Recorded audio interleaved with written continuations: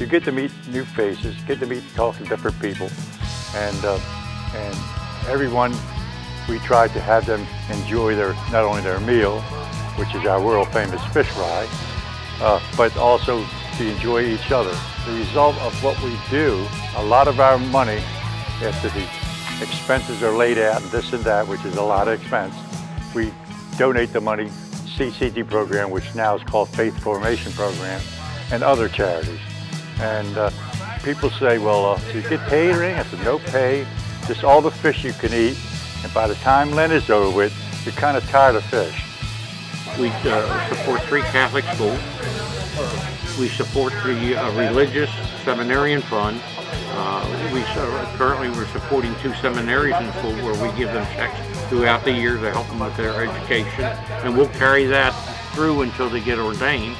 And that money comes from the fish fry. We also support some of the local, like the Crisis Center. If they have a need, they come to us. We get military here, police, firemen, religious. Their meals are all free. They do a service for us, and we appreciate that.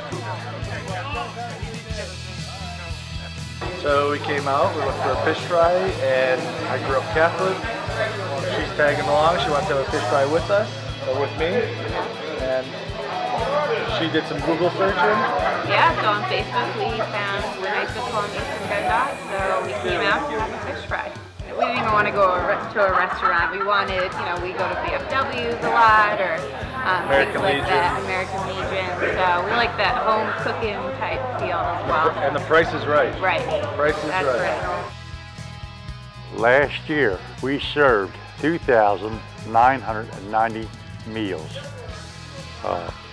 And I feel that this year, with the advertising we're doing, that helps. And of course, nothing like word of mouth gives you the best advertisement in the world. It's who we are.